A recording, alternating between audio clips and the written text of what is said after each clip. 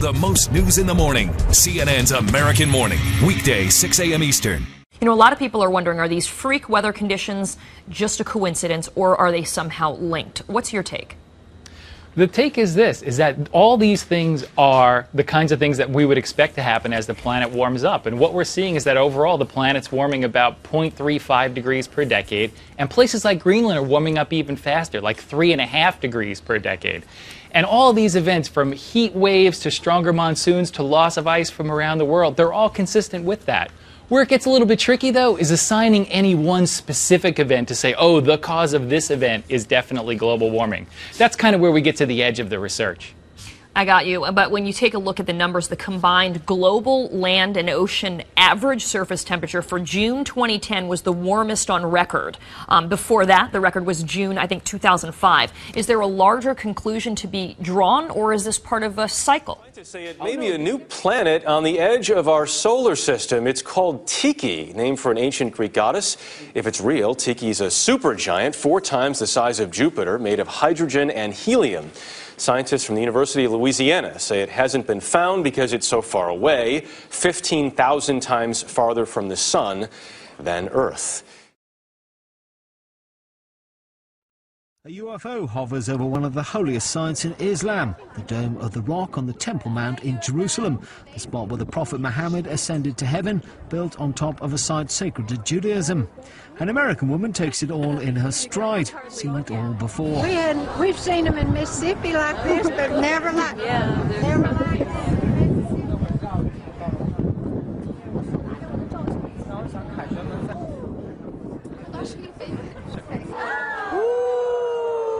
Easily dismissed as a hoax until you see this.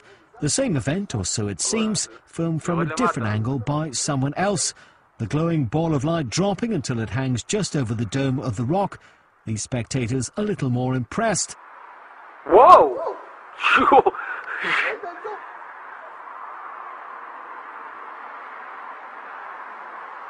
The ball suddenly shooting off as if disturbed. If it's a hoax, it's very well done. We are not alone, or are we?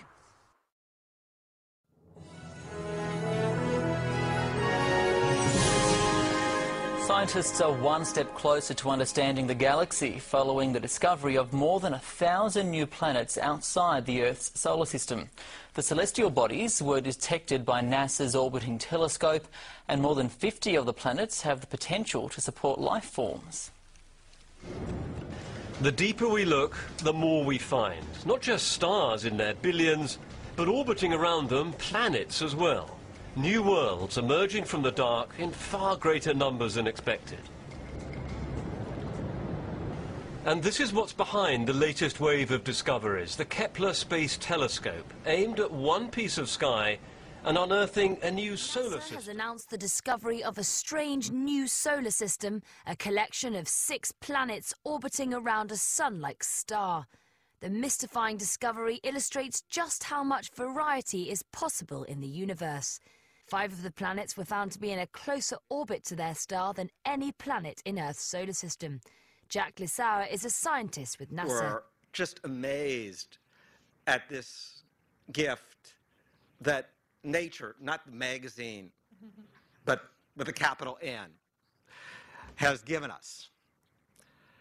There's only one word that I can think of that adequately describes the new finding we're announcing today. The Kepler-11 system of 6 transiting planets is supercalifragilisticexpialidocious. NASA has announced several discoveries in the search for planets outside our solar system to the delight of astronomers worldwide. The findings all center around the Kepler telescope, which finds planets by watching them pass in front of their home stars. The New York Times reports the search has been fruitful. In a long-awaited announcement, scientists operating NASA's Kepler planet-hunting satellite reported Wednesday that they had identified 1,202 possible planets orbiting other stars, potentially tripling the number of known planets in the universe. The researchers discovered that small planets like Earth are more common than large planets like Jupiter. They identified more than 50 such small planets that could have liquid water, many of them in multi-planet systems. Stars with multiple planets are especially sought after, since watching how the planets interact tells us more about them. The data uncovered 200 such systems. A blogger for Discover magazine directs us to one unusual system called Kepler-11. Astronomers have found a complete solar system of 6 planets orbiting a sun-like star, and it's really weird. 5 of the 6 planets huddle closer to their star than Mercury does to the sun. Earlier this year, the Kepler team discovered the first ever planet ever confirmed to be made of rock instead of gas. With discovery after discovery piling up, the exoplanet researcher tells Wired it's enough to get astronomers a little choked up. Kepler is making people's dreams come true. It sounds kind of corny, but it's really true. It's changing exoplanet science as we know it. At a press conference, NASA scientists pointed out it took 15 years for astronomers to find just 500 planets. Kepler collected its data in just 4 months from an area 1/400th of the sky. Think they'll be finding another Earth anytime soon? 581d, which might be the first habitable planet beyond Earth. According to National Geographic, it seems to have just the right conditions to suggest simple life exists there. It's just the right distance from its sun. Any closer and water would boil away. Any further and it would freeze. Ideal conditions for life to have evolved.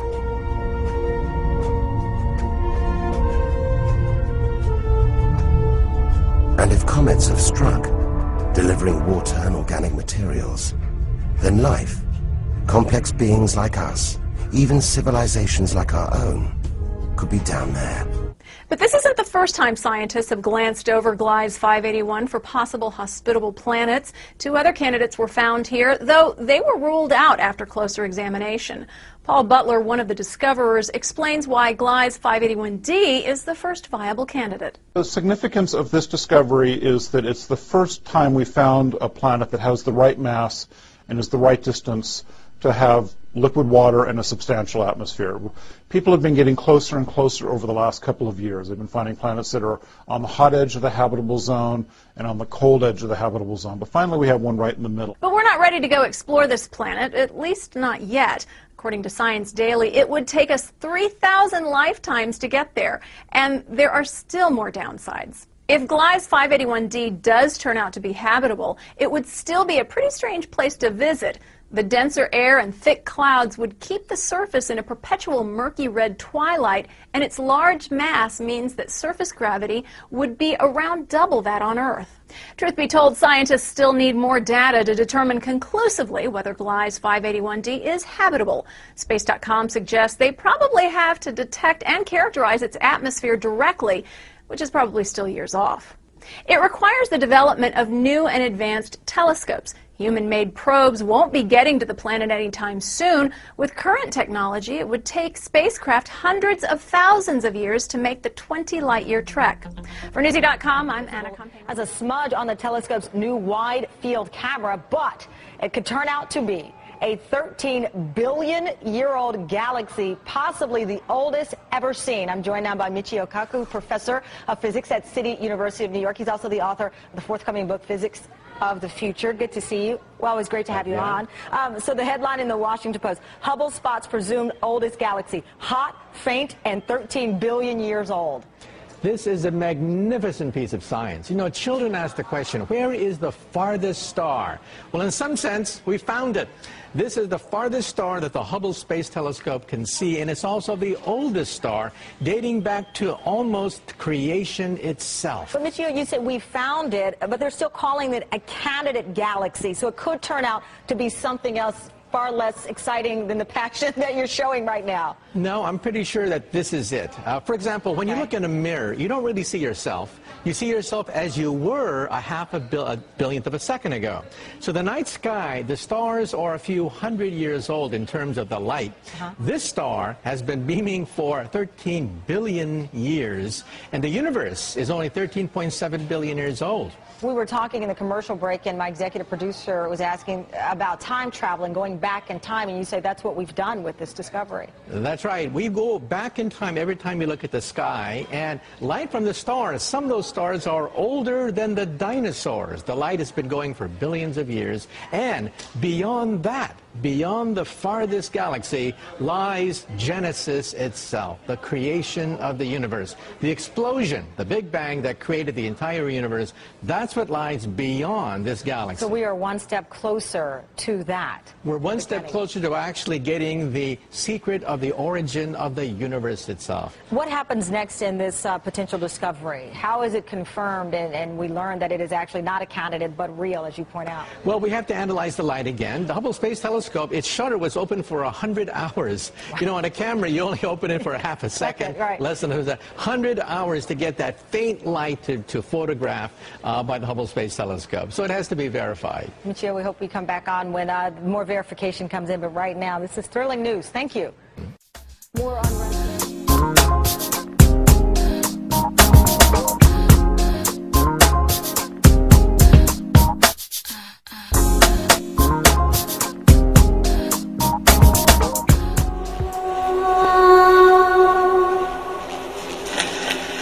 time evolves and comes to a place where it renews again. There is first a purification time, then there's renewal time. We are getting very close to this time now.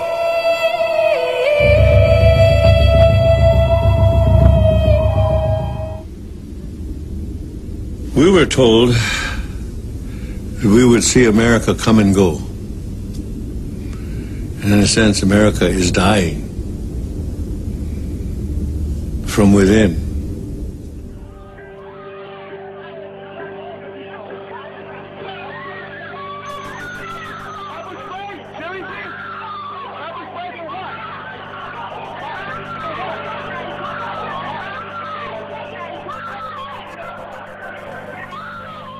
I want to take this opportunity to update the American people about the situation in Libya. Last month, protesters took to the streets across the country to demand their universal rights and a government that is accountable to them and responsive to their aspirations. But they were met with an iron fist. Freedom of assembly, freedom of expression, and freedom of the press. Come here, you want to get arrested or no? Are pillars of an open and inclusive society.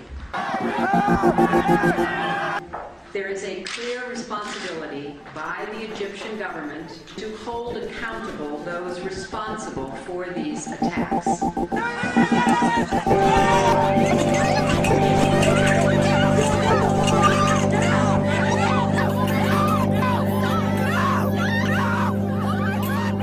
For months, the Iranian people have sought nothing more than to exercise their universal rights.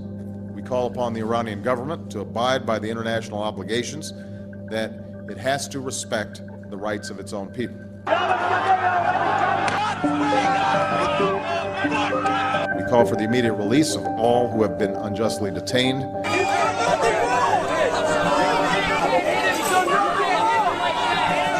And I'm confident that history will be on the side of those who seek justice.